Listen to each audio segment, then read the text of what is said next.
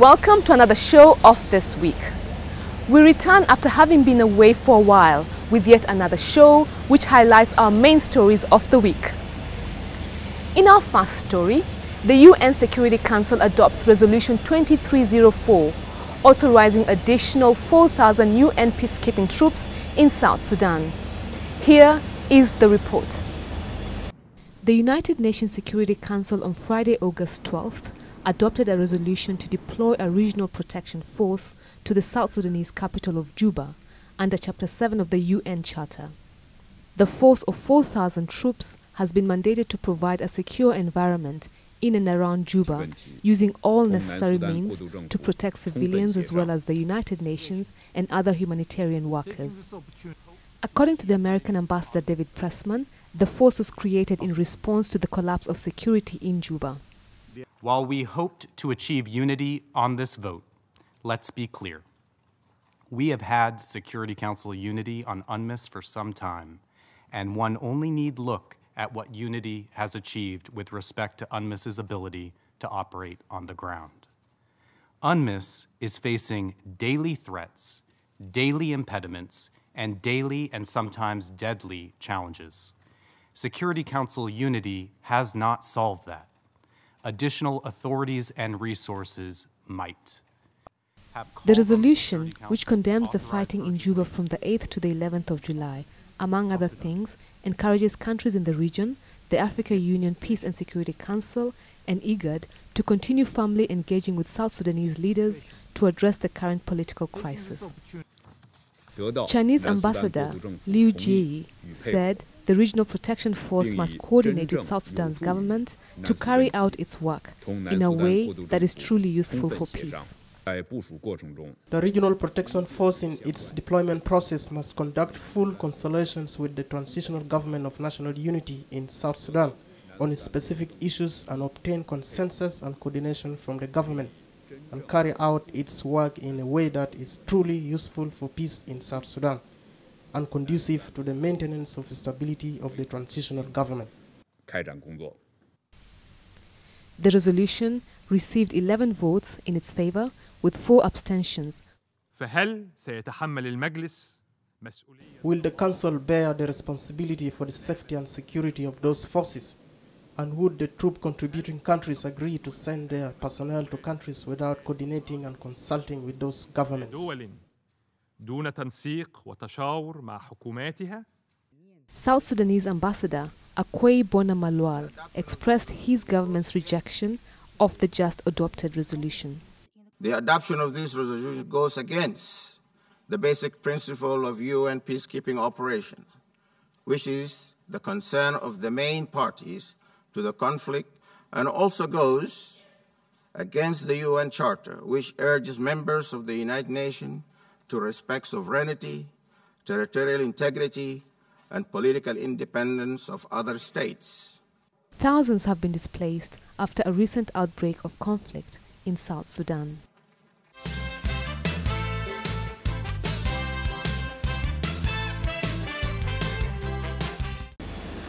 Earlier in the week, observers of South Sudan's political scene were interviewed on Radio Miraya's Democracy in Action.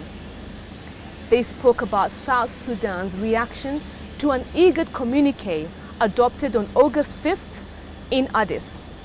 The Assembly of Heads of State and Government of the IGAD Plus held its second extraordinary summit meeting on the 5th of August 2016 in Addis Ababa, Ethiopia, and deliberated on the, of course, situation in the Republic of South Sudan. And the meeting came up with a number of a communique where there are recommendations within. So joining me in the studio for us to look into these recommendations and how it will impact on the peace. Now, to begin with, this latest development, what do you think about it? Rajab, would you like to go first?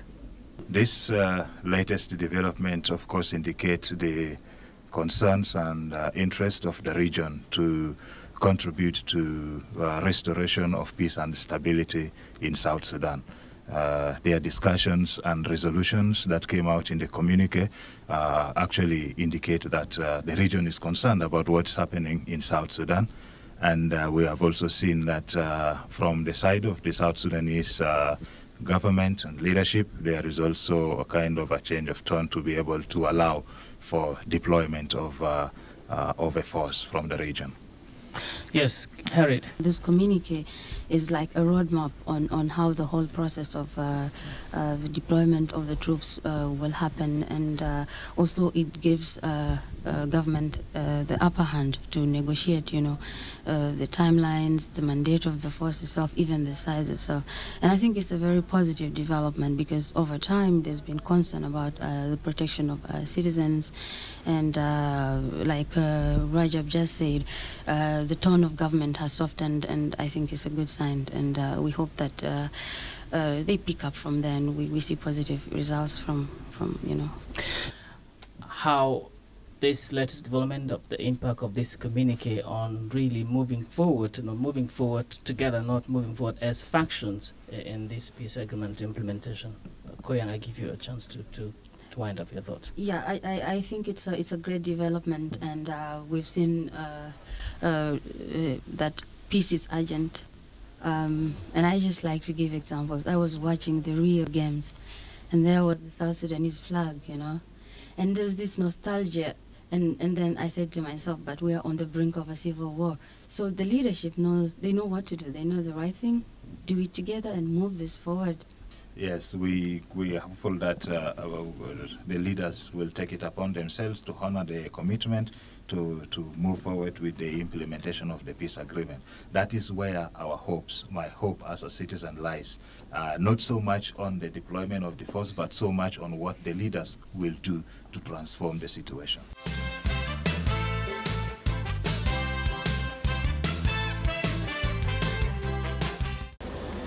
A week ahead of the World Humanitarian Day, which is commemorated every year on August 19th, the United Nations Humanitarian Chief, Stephen O'Brien, continues to shine a light on those affected by conflict in South Sudan. Here is the story. After his return to New York following a 3-day visit to South Sudan, the UN Emergency Relief Coordinator on Wednesday said that humanitarian workers were saving lives while continuing to risk their own in their line of duty. I am appalled that they continue to be harassed, targeted and killed. When I visited last year, 27 of our colleagues had sadly lost their lives and many more were missing and unaccounted for. Today, the number of aid workers killed since December 2013 is 57. This is unacceptable and unconscionable, and I urge the President to take immediate action to end the impunity that has prevailed to date. Speaking to journalists, he said that while in South Sudan, he met with President Salva Kiir and expressed his shock at reports of violations. He also called for humanitarians to be granted free access to help those in need. I expressed in clear terms my shock and dismay at the appalling reports of violations committed against civilians during fighting in recent months, including in Juba. In particular, I condemned the heinous acts of sexual violence carried out against women and girls, including by members of the armed forces. I also reiterated the need for humanitarians to be granted free, safe and unhindered access to all people in need, wherever they may be, and for humanitarian workers and their assets to be respected. While in South Sudan, O'Brien traveled to Wau, where he met with displaced communities. He also visited a hospital in Awil, where numbers of those in need was growing. He said the situation in Wau and Awil was just a tip of the iceberg, and that each location where there has been fighting, civilians have been attacked and forcibly displaced. Let's be clear, we will not be able to reach the people who need us and who have needs, and there will be people who suffer, and we will move from being in a deep food insecurity to worse, but I won't speculate as to where we go through the international definitions of moving beyond that. O'Brien, who met with humanitarian and medical aid workers and several government officials, was visiting South Sudan in an effort to assess the situation on the ground and renew calls for funding. He said the humanitarian response for South Sudan was underfunded by over $700 million.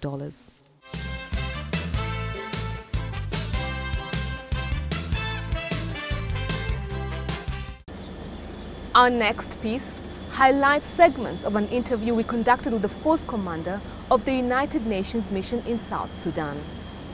In recent weeks, UNMISS force has been asked some telling questions about its readiness and commitment to the challenge of bringing peace to South Sudan. Sometimes stretched to the limit, the military arm of the mission has expended considerable effort in fulfilling its mandate to protect innocent civilians in imminent danger. Following the violent outbreak of fighting in Juba from the 7th and 8th of July, which lasted some 5 days, but which still goes on in pockets around the country, many have asked, is the force up to the challenge? What did they do during the conflict? And indeed, some have even accused them of not being up to the task.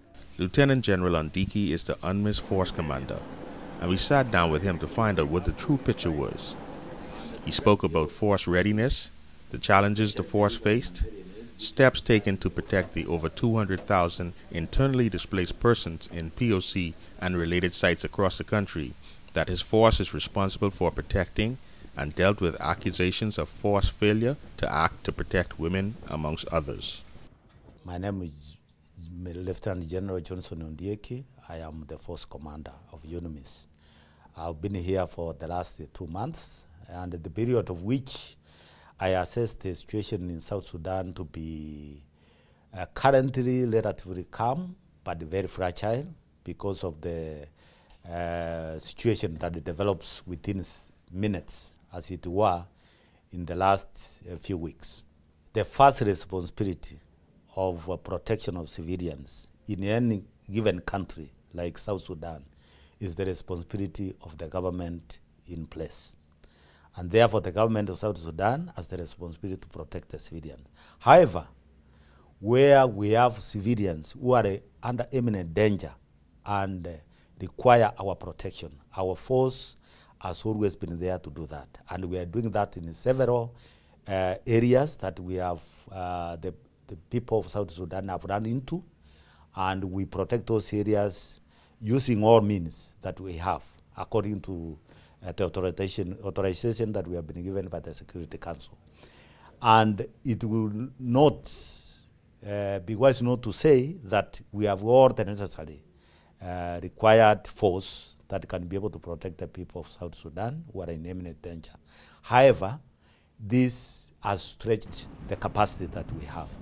The capacity we have cannot be able to cover all the areas, and the soldiers have the rules of engagement. Within the rules of engagement, it explains how to use force, including lethal force. We are able to use including lethal force to protect the civilians under imminent danger. Therefore, I call upon the government of South Sudan to be able to assist their civil population as we do assist them. During this crisis of the 7th to 12th, yes, UNMISS recorded incidences of sexual violence. This is after the combat, that the the who ran to the POC sites were able to narrate what they went through during the combat. And after we realized that the crimes were being committed on them, including those who were going to venture outside the POC sites to collect firewood, going to the market and other areas, we have increased patrols outside the routes that they take to the various centers to collect the firewood, the centers that they go to collect their things from the market. And as a mission, and especially me as the force commander, I've taken up the issue with the SPLA leadership, who have actually taken action and assured that whoever might have committed the crimes will be investigated and will be brought to book. They have actually informed us that they have formed a general court martial, which will be trying those who have perpetrated crimes against fellow citizens, and we look forward to whatever outcome that will come out of their investigations. I continue to urge them to ask their soldiers or the security agencies to restrain and know that these are the people of South Sudan. They require comfort, they require to be protected, and the government forces must protect them as we do our part to protect the people of South Sudan. We were not directly engaged in the confrontation. However, we were caught in the crossfire. In the crossfire, what I mean is that shots were being fired over at UNMISS between the two warring factions. And in the process, actually, UNMISS lost 2 peacekeepers. And at this time also, I take the opportunity to send our condolences to the Chinese peacekeepers that we lost, to their families and everybody, and continue to urge that UNMISS is here to protect the people of South Sudan and to assist the peace process. We are not here for any party or to be able to engage any party in whatever confrontation. And UNMISS should never be a target to any of the parties, because we are here for peace and we are here to assist the people of South Sudan and the parties to take forward the peace that they have signed.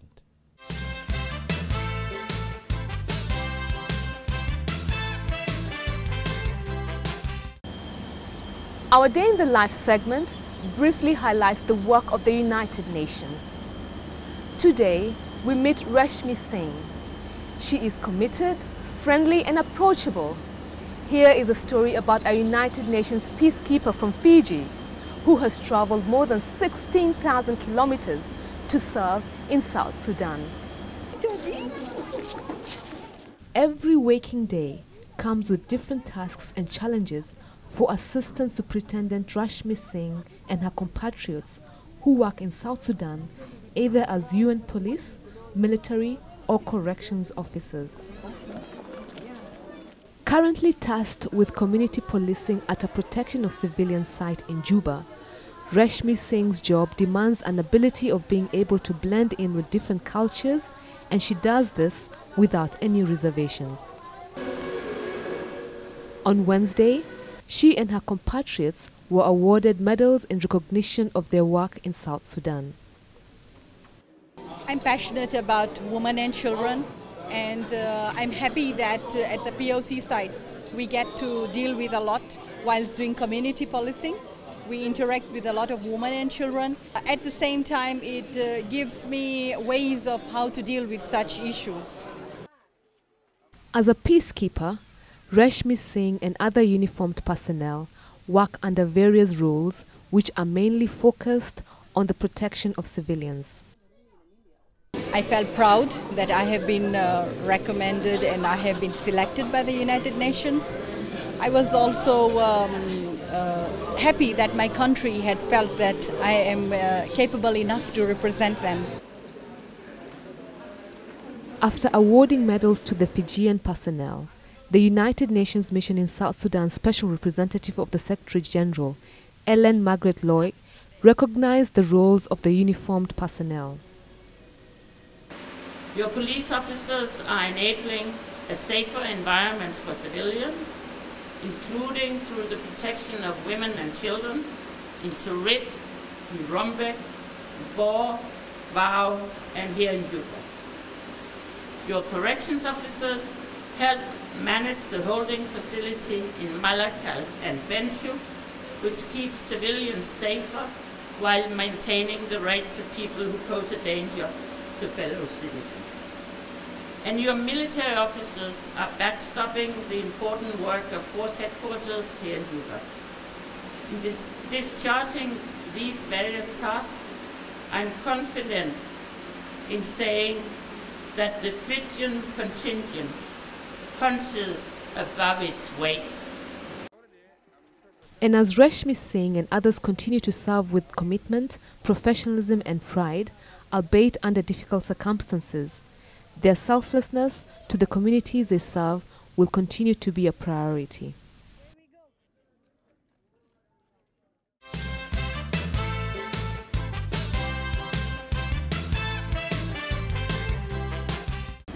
we end our show with our voices of peace, hoping that we can engage the nation towards peace and reconciliation.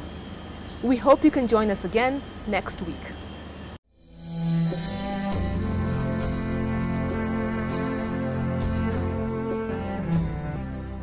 Looking at the situation in our country, of course at the moment it's very sad because we have so many people suffering, and the peace agreement is not moving in a promising manner.